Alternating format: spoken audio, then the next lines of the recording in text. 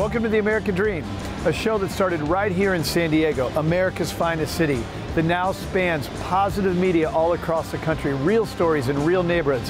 Hi, I'm your host, Craig Sewing, and here's The American Dream. Welcome to The American Dream, a real show, not a reality show. The real estate, the lifestyle, the culture. It's not just about what you're living in, but the community you're going to live in. High-rise, luxury living. People are the vehicle. People are the connection. People are the expansion. Helping folks just like you find your dream home. It just never disappoints. Real stories in real neighborhoods with real experts.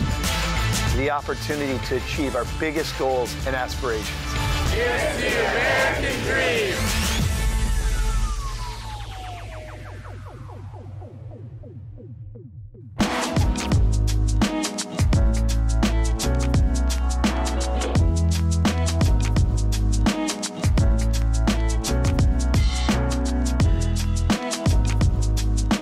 I'm Julie Darcangelo, real estate expert and host for American Dream TV. Today I'm in my hometown of Wakefield, Massachusetts. I'm at Lake Quannapowitt and I'm going to show you around. Let's go take a look.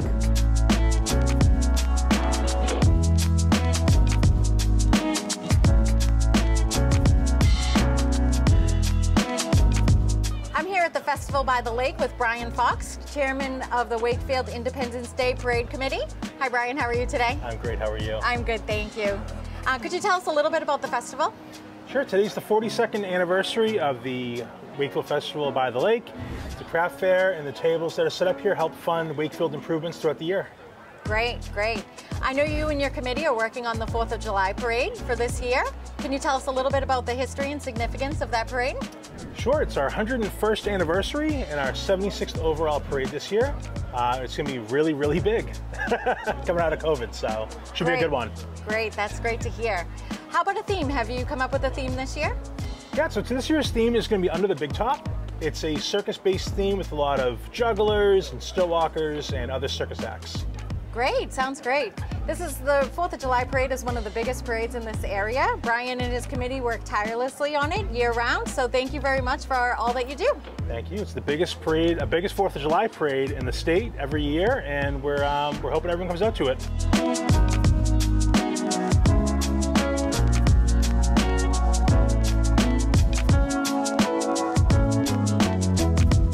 Now I'm in downtown Wakefield in front of a local favorite, the bread shop. As you continue down Main Street, you find many other local businesses, including Farmland, Public Kitchen, Brothers Deli, and Cravings Ice Cream.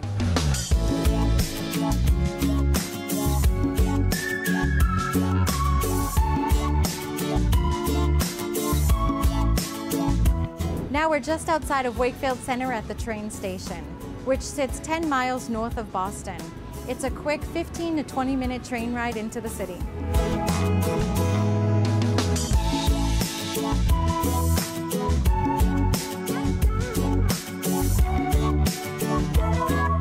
Thank you for joining me in Wakefield, Massachusetts today. I'm Julie Darcangelo, your host with American Dream TV. See you next time.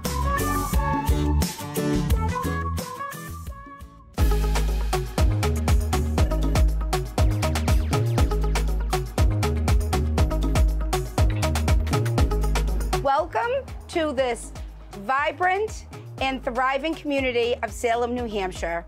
We are located right on the Massachusetts border, very easy access to Boston, beaches, and mountains. Here you'll discover a variety of local businesses, shops, and restaurants, from family-owned establishments to innovative entrepreneurs. So come with us as we explore some really cool hidden gems of this town that we call home.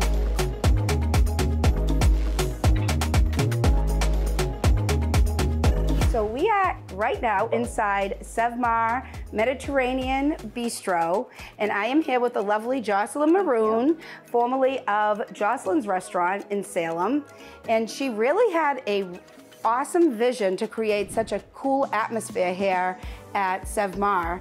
Do you want to talk about that a little bit? No, thank you. Yeah, so the restaurant that I was at for 14 years, Jocelyn's, it was traditional. My partner and I decided to kind of go bold, be eclectic, make it super intimate. Something new is that it's on social media way more because, you know, the drinks smoke and they pop. The food here goes back from old-time recipes. Customers will come in and say that our grape leaves and our hummus taste like the way their grandparents used to make it back in the old country. Everything smells delicious, Jocelyn. Thank you. Why don't you tell us about the dishes we have in front of us? Sure. We have tabbouleh and hummus here. They're traditional starter appetizers here. Tabbouleh, all made from scratch. And here we have hummus. Hummus is chickpeas, sesame, garlic, lemon, olive oil. Those ingredients, lemon, garlic, olive oil, are pretty much across the board in our food. Here we have meat grape leaves. We also have vegetarian grape leaves for the vegans. The grape leaf itself is actually from my father's garden. Beef kebab, chicken kebab, kafta, and then our grilled vegetables. From personal experience as a former employee of Jocelyn, I know all the food is absolutely delicious. Thank you. So why don't you tell us a little bit about the chef? Chef George is actually in Lebanon right now. He flew out last night. He's going specifically to take some culinary classes. He's going to be bringing back some inspo, some new concepts, the proper way of plating things, and some fresh ideas. So we're excited to introduce those when he gets back. Awesome. Should we try some food? Please, bon appetit. All Let's right. go.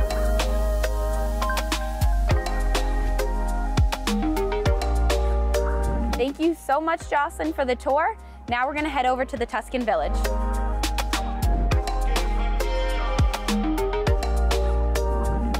Welcome to the Tuscan Village. This 170-acre mixed-use development features an array of shopping, dine-in, and entertainment options. And right now, we're on the north side of the Tuscan Village, where these beautiful townhomes have been crafted with an urban city-like feel. And we're going to go into a resale listing right now that's available for your viewing. So come on and let's take a tour.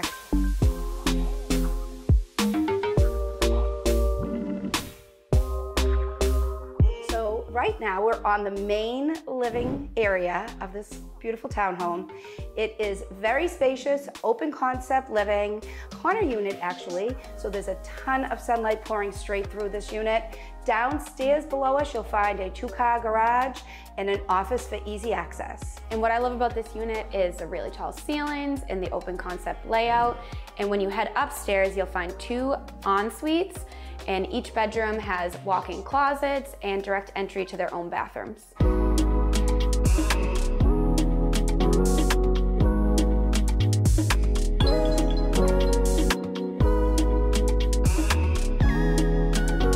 Thank you so much for coming along today to seeing these really cool little tidbits that Hannah and I just love so much about Salem, New Hampshire. Southern New Hampshire is definitely a place where you would definitely want to live. So come on by and see for yourself all what this town has to offer.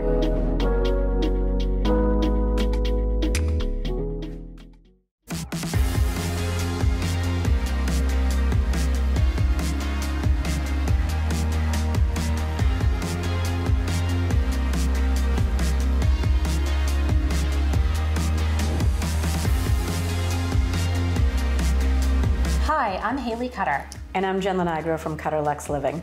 It's our pleasure today to welcome you to the American Dream. Today we're here in this beautiful historic neighborhood of Beacon Hill at this very special property, 73 Mount Vernon Street. We're starting off today's tour in this chef's kitchen that's great for entertaining, complete with Sub-Zero and Wolf appliances, along with quartz countertops.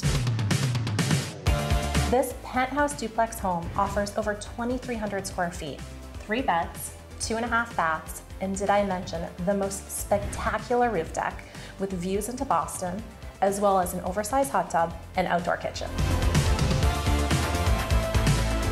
Haley, I love the history of Beacon Hill, and I know that you have definitely brushed up on it. So what can you tell us about this street? Well, Mount Vernon is perhaps the most historic street in all of Boston. Fun fact, in 1795, over 18.5 acres of land were purchased for less than $19,000. Mount Vernon, Chestnut, and Louisburg Square. You can't even buy a house at this point for that. Well, Haley, thank you for showing us this amazing unit. Why don't we take a look down now at 1928 Beacon Hill? One of my favorite restaurants. I'd love to. It's right down the street.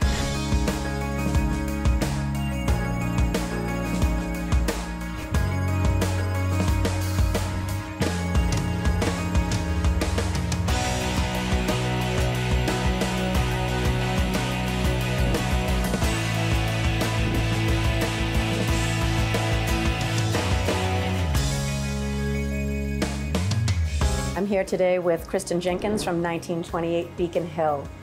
How are you today? I'm great. Thanks so much for coming, Jen. Thank you for having us. The decor here is absolutely amazing. Thank you. So how did you come up with the inspiration for the decor in here? My family's in the antique business, has been since 1933. A lot of these things I've had in various homes of mine over the years and have in storage. Are there any pieces in here that you would say, you know, are your favorite pieces, have some sort of, you know, meaning to you? This smoking gentleman. I actually bought that in Amsterdam, having no idea what I was going to do with it. And it's extremely heavy, so it was expensive to bring back. And people come in and name him. So we've had a lot of different names for him. So he's a neighborhood staple, basically. He's a neighborhood staple, yes. It is from a cigar company in Amsterdam that was like their original painting of their logo. What other pieces would you say are your favorite? The champagne bottle from France, and that was also actually a prototype from the champagne company, I'd say around like 1880. The wallpaper I thought was really neat. This is kind of a fun story. The paint started to bubble up, I noticed, as we were painting and getting ready. Yeah. So I was annoyed by that, but then I started peeling it back and realized it was wallpaper from the 1920s. Oh, that's amazing. Peeled it back and was able to save some sections of it, so that was really fun. The mural over on the wall there, that was uncovered, that was covered up, I found it. And that was a mural from the original restaurant, Beauchamp. In an old building, getting open had a lot of challenges. But a lot of surprises too, apparently. And it seems as if the neighborhood loves you guys being here. It's constantly, you know, full. You guys have a great clientele. What would be the #1 dish that everybody seems to order here? Mostly, I would say the scallops with risotto is probably the most popular. Fresh daily, so everything's brought in fresh, not frozen.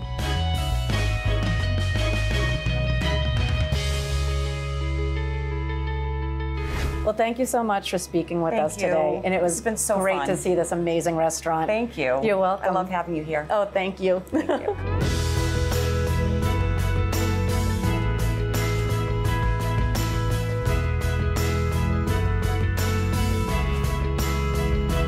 Thank you so much for joining us on today's episode of American Dream TV. Cutterlux looks forward to showing you more of Boston's best. See you next time. Bye.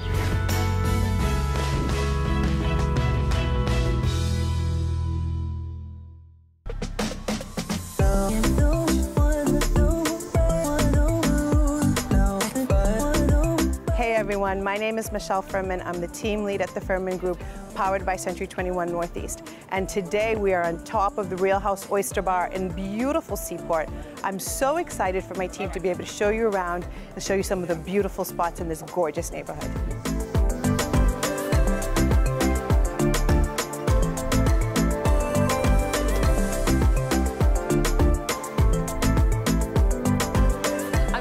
With the Furman Group, and this is Rachel with Real House Oyster Bar. Nice to meet you, Rachel. Nice to meet you. Thanks for being here. Thanks for having us. So I know you guys recently opened. Can you tell us a little bit more about your restaurant? Absolutely.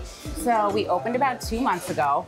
Perfect timing for the summer here in Boston. Definitely. This is our 5th restaurant that we've opened up on the water. So it's part of Navy Yard Hospitality Group. Well, it's so awesome that you guys are brand new. What makes you a little bit different than the other restaurants here in Seaport? Well, I think 2 main reasons. One is we are directly on the water. You have so many amazing restaurants in the Seaport, but we are truly gonna get splashed while you're sitting outside having a cocktail.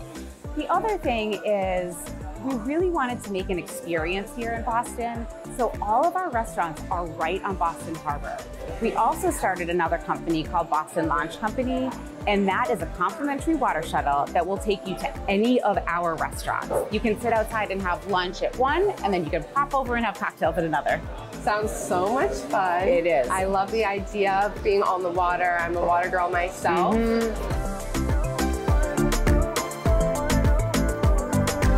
What is your most popular dish here? So we are Real House Oyster Bar, so we have a fantastic raw bar. Local oysters, lobster tail, caviar.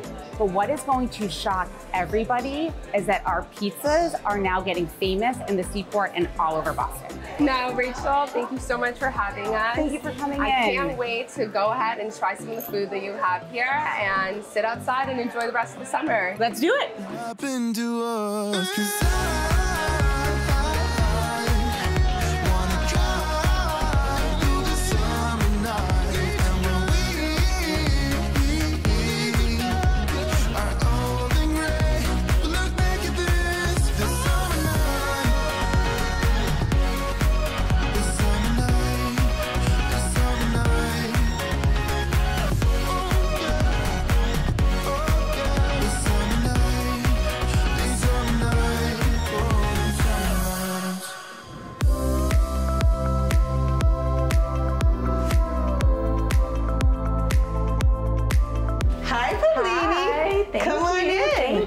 Wow. This is amazing. I love it already. My clients are gonna love this. Oh my gosh, so welcome to Echelon Seaport.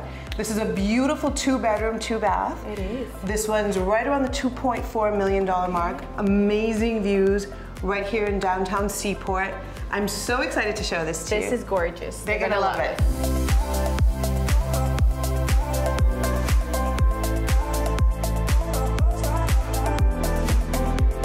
So we are here at the penthouse on Tower 2. It's beautiful, Michelle. Tell me a little bit more. Absolutely.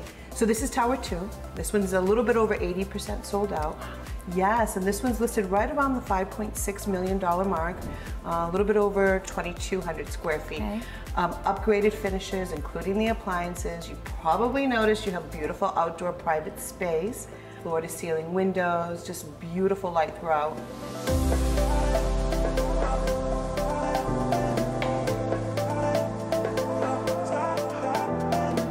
Beautiful private pools, as you saw. They have the private gyms. There's 3 gyms besides the basketball room, besides the golf simulator. And then, as you know, there's almost 40 restaurants, bars, and shops. Wow. Which would be really exciting because it gives you that resort feeling. So I never have to leave. You never have to leave. I have everything here. You have everything here. Wow. It's literally, you know, the best of the best in Seaport, at least in my opinion.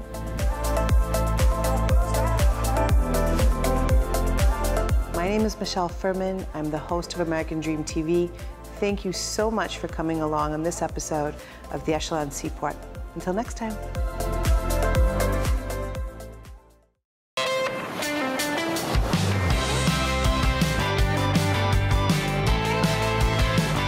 Welcome to the amazing Pelham House Resort on Cape Cod in beautiful Dennisport, Massachusetts. I'm Sarah. And I'm Marty, and we're your host of The American Dream. Today, we're going to show you around one of Cape Cod's most spectacular resorts and all it has to offer. Let's go inside.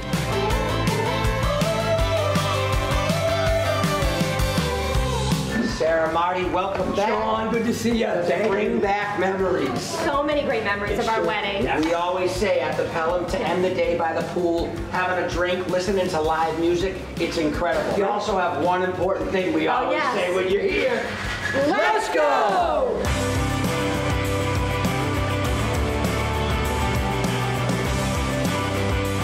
So I'm here with John McCarthy, the managing partner at the Pelham House. Thanks for having us. This place is near and dear to your heart. I know you have a family history here, so tell us a little bit about that. Yeah, my dad, Bob McCarthy, he bought the hotel Pelham House in 1997. So I've been here for over 20 years. It started as just a small inn that my dad and I ran for 20 years. He passed away about 5 years ago.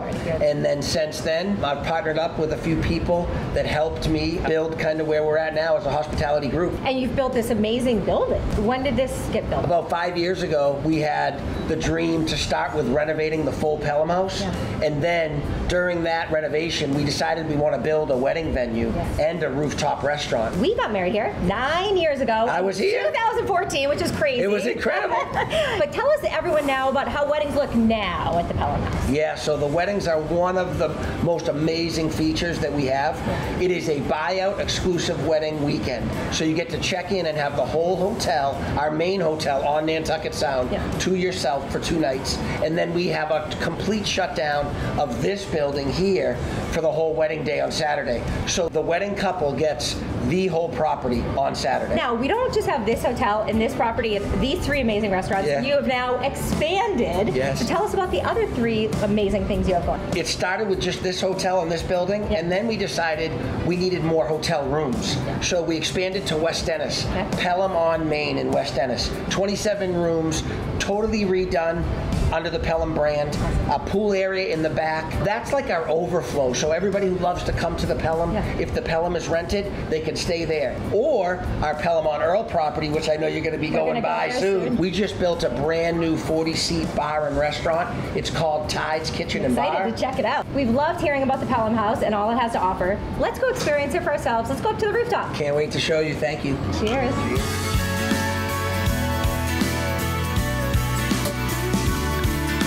Hi, Chef Dan Cote. We're so excited to be here on the beautiful Pelham House rooftop. Can you tell us a little bit about this food we have here? So here's our summer brunch menu. We have a smoked salmon bagel right here with a caper and ricotta cream cheese. Here we have a summertime omelet, a zucchini, blistered tomatoes, cheddar cheese, our roasted fingerling potatoes, and your choice of toast. Underneath us, you have another great restaurant called Waves. I know that we love coming there with the fire pits, and it's just a great vibe.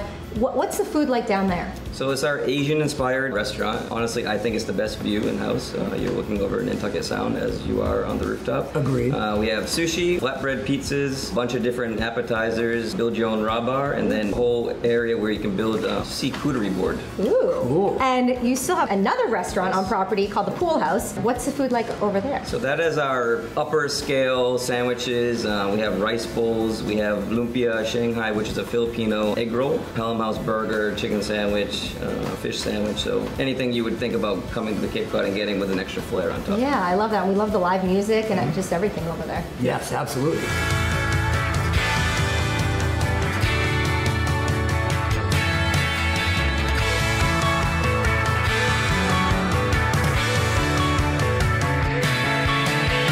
I'm here with Nicole at Pelham on Earle, one of Pelham's most beautiful brand new hotels. Can you tell us a little bit about this? Yeah, welcome. So this is our Harwich location. We got it last year and opened it in the spring of 2022.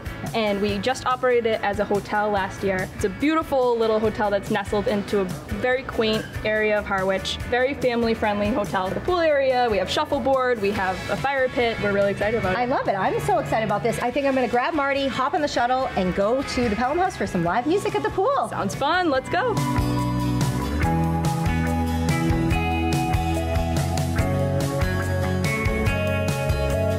Thanks for joining us at the Pelham House Resort. We'll see you next time on The American Dream. Cheers.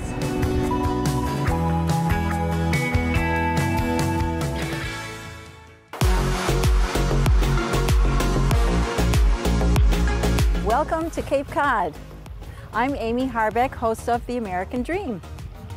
People who love Cape Cod seem to always have a place where they like to go to savor the spectacular natural beauty and the serenity. And one of those places is Little Pleasant Bay. Today we're going to be speaking with Charles Melcher, whose family has treasured this area for 5 generations. And we'll also be speaking with Allison Coleman, who is the president of an organization called the Friends of Pleasant Bay. They are working to preserve Pleasant Bay for future generations.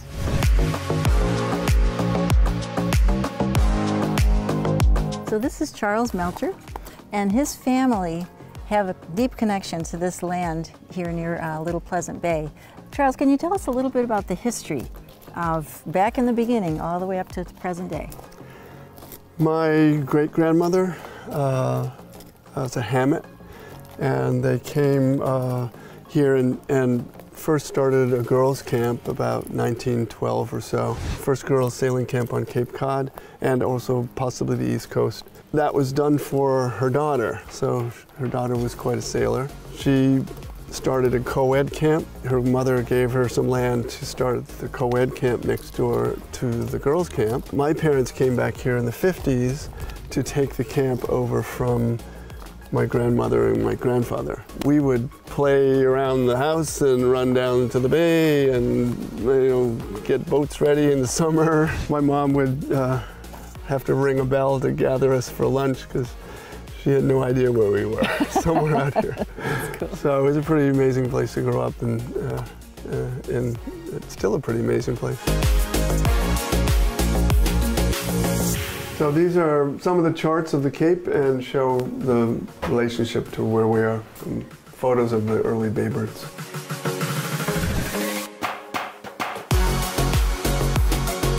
Thank you so much, Charles. I see why your family treasures this home so much, along with its magical setting. Now we'll meet someone who shares the same passion for Pleasant Bay.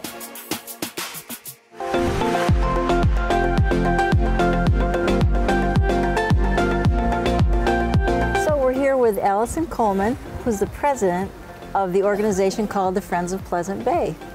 And Allison, I just was curious to know how you got inspired to become involved. Well, I have loved Pleasant Bay since I was a child. I learned how to sail when I was about 8 out on the bay. And it's just been an amazing aspect of my childhood and now my adulthood, and I have just admired so much the work that Friends of Pleasant Bay has done over the years, and was excited when I had the time to get involved. Great. So what's the mission of the organization? The focus of the organization is really on preserving and advocating for the extraordinary environmental, cultural, and recreational significance of the Bay. And we have done that by supporting education, public education, research, and also land preservation. One of the great things that the Friends has done over the last couple years is we designed and built a unique solar-powered floating classroom, which is right out there on the mooring, called the Friend of Pleasant Bay. And we take classes of kids and scientists go out onto the bay, and they test water quality, and they look at critters, and they learn about the ecology of the bay. And it's, we think it's the only boat of its kind, solar-powered floating classroom in the United States, and there are only 2 in the world. I want to thank you and your organization for all of your efforts, because you are really doing so much to preserve the Bay for future generations. So thank you. Where is your magical place on Cape Cod? Maybe we'll go there next time on The American Dream. Well, I hope you enjoyed today's show, produced from America's finest city, but shot in the heart of your neighborhoods. Don't forget positive media when the world really needs it. Follow us on social media at The American Dream TV. See you next time. In the meantime, cheers to your American Dream. So The American Dream is a national TV show centered around real estate, but underneath it all, The American Dream is a real show, not a reality show. Let's give real stories out there.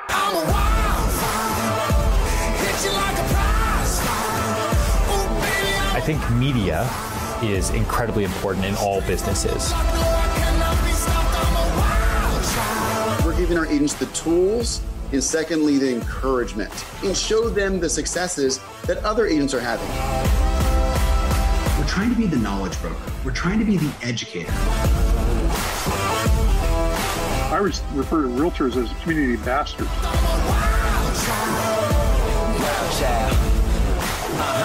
I believe leadership is the game right now, and content is the currency.